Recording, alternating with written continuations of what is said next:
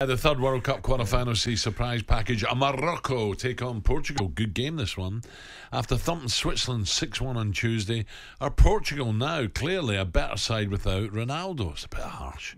Former England defender Danny Mills, Gabby's mate, was on kick-off last night and thinks Ronaldo's Portugal teammates will be livid if he's brought back in against Morocco. Well, as soon as Ramos scored, all the cameras were on Ronaldo to see what his reaction was, because he took his place.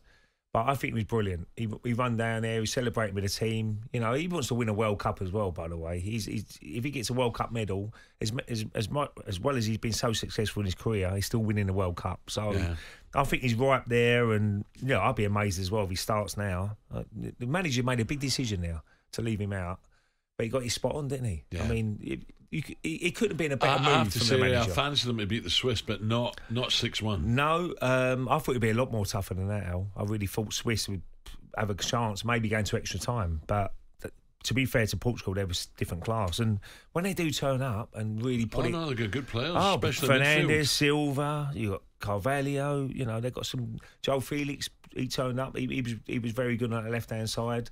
He went to Atletico for 130 million, so he's got a bit of potential. And he's only a young lad as well. Though? Well, I don't know, Al, but they sold Griezmann, didn't they?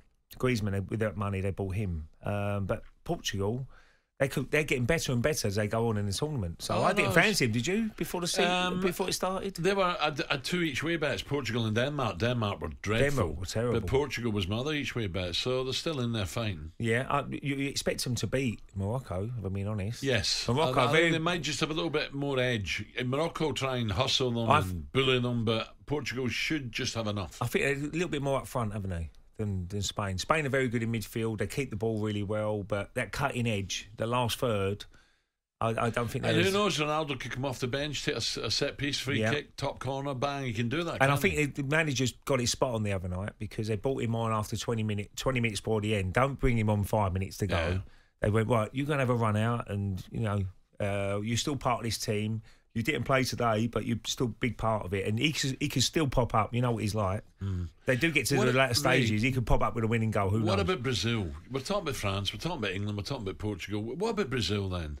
They're cruising through at the moment, aren't they? Electric up front. We haven't seen the best of them yet. Well, they're cruising at the moment. This is where, I expect them to beat Croatia. And defensively, they're all right as well, aren't they? Yeah, they're solid all round now. I think most people did look at Brazil and say they're the ones to beat in this World Cup finals. And the bookmakers don't get it wrong too often. Big favourites to win it.